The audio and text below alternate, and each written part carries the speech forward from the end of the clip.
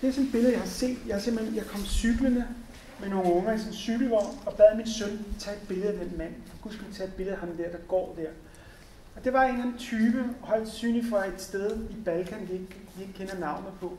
Der var stået en færge, eller kommet fra et tog, som gik hen ad gaden. Og han havde sådan en fantastisk svej, højt synlig, så han ikke haft noget mål. Og før eller siden ville han ende ude i Bispebjerg, og ville være nødt til at bare vende den anden vej. Og gå lige så flot tilbage af den der catwalk, som sådan en gade kan være.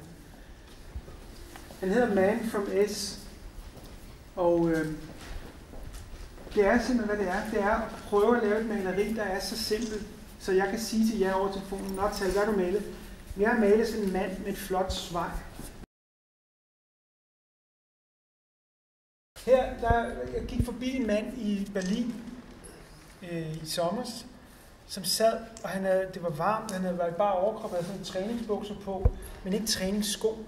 Der er sådan en ret speciel kombination, at man har sådan nogle spidse sko og så træningsbukser. Der er et eller andet, der er gået galt den morgen. Og han har plukket den der banan, han kunne simpelthen ikke tage sig sammen til at spise den. Han sad bare med den der, som om det var det største spørgsmål, han var blevet stillet ud over kamp mellem sko og bukser.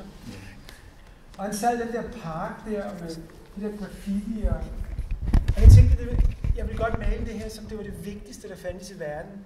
Den der sådan konflikt med bananen.